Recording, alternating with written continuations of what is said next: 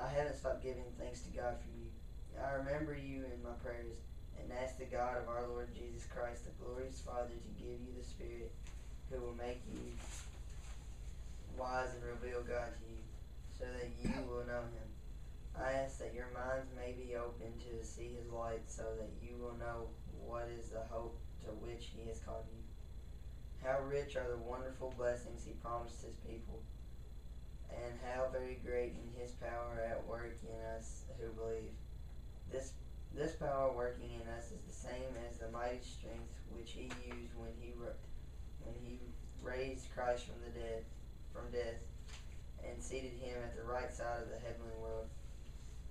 Christ rules there above all heavenly rulers, authorities, powers, and lords. He has a title superior to all titles of authority in this world and in the next. God put all things under Christ's feet and gave him to the church as supreme Lord over all things. The church is Christ's body, the completion of him who himself completes all things everywhere. The word of the Lord. Thanks be to God. I invite you to stand as you're able.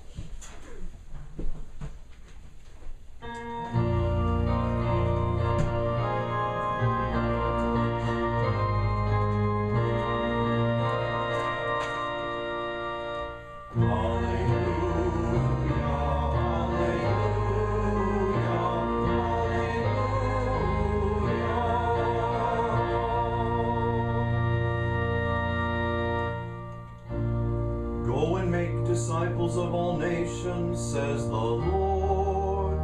Remember, I am with you always to the end of the age. Hallelujah, hallelujah.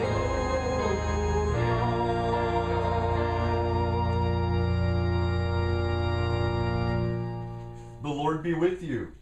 And also with you. The Holy Gospel of our Lord Jesus Christ according to St. Luke. Glory to you, Lord Christ. Jesus said, "And I myself will send upon you what my Father has promised, but you must wait in the city until the power from above comes down upon you."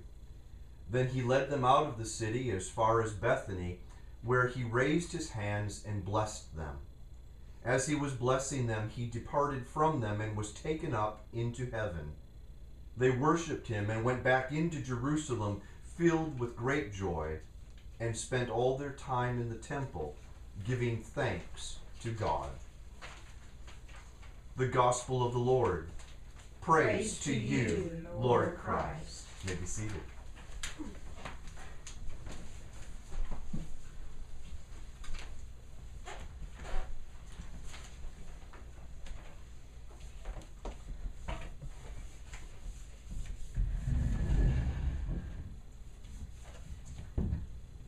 Would you pray with me? Heavenly Father, we thank you for this day, especially as we give thanks and praise and honor for the ascension of Jesus, to sit at your right side, to intercede for us, to take our human flesh with the marks of the cross and the wounds that he suffered, and to present them before you as the perfect sacrifice, and to plead for our forgiveness.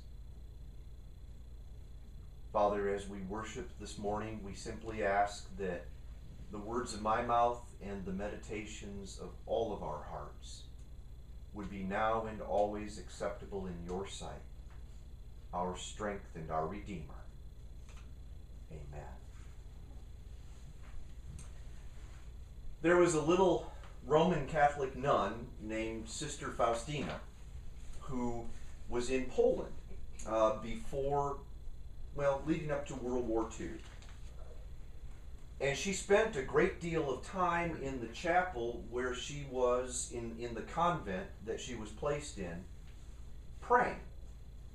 It was one of the gifts that God had given her. It was not only a willingness, but insights that he would give her as she prayed.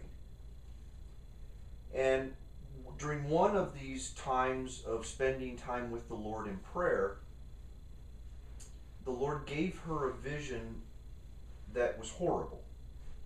It shattered her whole concept of what is and what is to be. He showed her a vision of judgment. If the world did not change its ways, if the world did not turn from its sinfulness. Miss Linda, you okay? You need to stand up. Yeah, Okay. I've got a charter horse in my hip. That is not comfortable.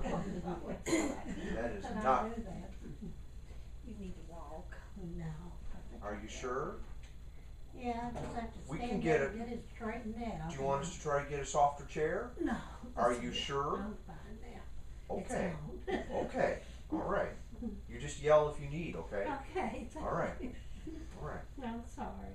No, you're fine. You're fine. It's going to be a short message anyway. Today is about celebration, not about being long-winded. As she prayed, the Lord showed her the unleashing of an angel of destruction. I think, and a lot of people think, that not only did it have to do with the sins of the world, it also had specifically to do with the sins that were about to be unleashed upon the world by Hitler and others. And of course, being there in Poland, it was the first country that Hitler fired on when he started World War II.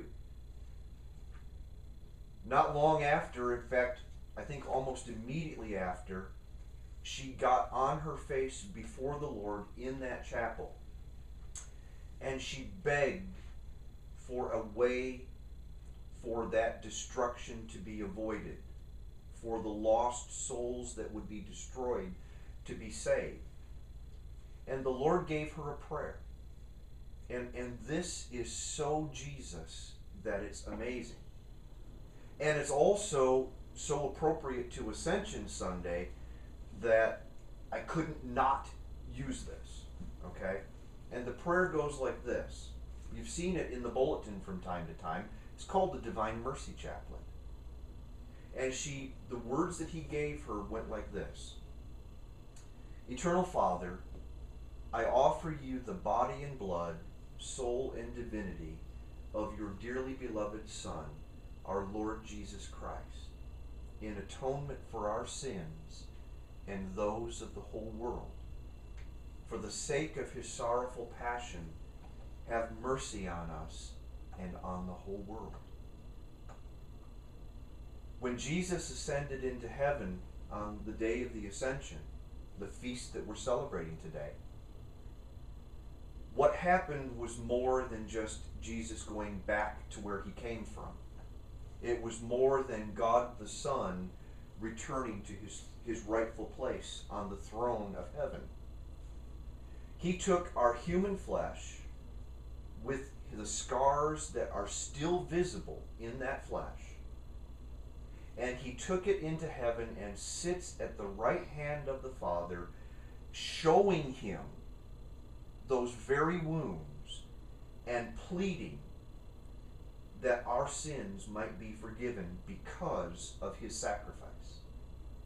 The Bible tells us that he intercedes for us. He's our mediator. He is the sacrificial lamb. And he right now is pleading the case for each and every one of us with the Father. If that's not powerful enough, think about this. Every time we gather to worship, whether it's through prayer or singing, through the preaching of the word, or through the sharing of the sacraments, every time we gather, we're doing what Jesus asked Sister Faustina to do, to pray that prayer. Now, we may not be using those words, but we are gathering together and we are saying, Eternal Father, I offer you everything that Jesus was and is and continues to be. My Savior, the precious Lamb who bought my salvation. I offer him to you because he is my bridge home to you. And when we gather to worship and when we gather to pray and when we gather to give thanks, that's really what we're saying.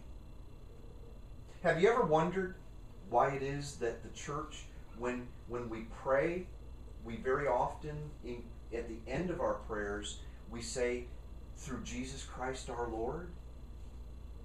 It's because we are praying to the Father through our Lord Jesus Christ, who is sitting at the right hand of the Father. And we make our prayers not in our own righteousness, because we're not righteous on our own. We make those prayers through the righteousness of Jesus. And he lifts those prayers to the Father. And in the mystery of the Holy Trinity, I don't know how it works, but in the mystery of the Holy Trinity, those prayers are heard.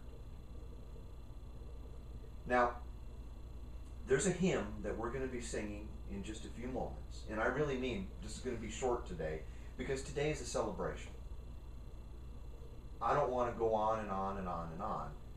And I better shut up about going on and on, or I'm going to go on and on. There's a hymn that we're going to be singing during communion.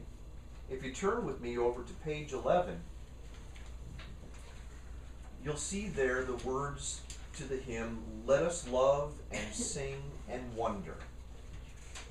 This describes, in a way that I have not found anyplace else, how it is that the working of Jesus brings us home to God, the Father. Now, what we have to remember is that when Jesus died on the cross, he broke the power of sin. When he rose from the dead, he broke the power of death. When he ascended into heaven, he broke, or rather, now let me say it this way, he bridged the chasm that existed between us and God. He took literally our human flesh into heaven, and as the perfect Lamb of God, represents us before the Father. Now, keep in mind that, well, let me just do this. Let's read some of these words, and I'm going to just give a little bit of a commentary as we go, and then we're going to wrap this message up for this morning. Let us love and sing and wonder. Let us praise the Savior's name. He has hushed the law's loud thunder, the law of Moses, and has quenched Mount Sinai's flame. He has washed us with his blood. He has brought us nigh to God. Is there any human being alive that could have kept the law of God perfectly? The law that he gave Moses on Mount Sinai? No, of course not. God knew that we were going to fail with that, and God knew that he had to provide a Savior. And that Savior has caused us to sing and wonder and love at the miracle he's done. Why? Because he's brought us home to God. Let us love the Lord who bought us, pitied us when enemies. Why enemies? Because when we were sinners, we were enemies of God. Called us by his grace and taught us, gave us ears and gave us eyes. He opened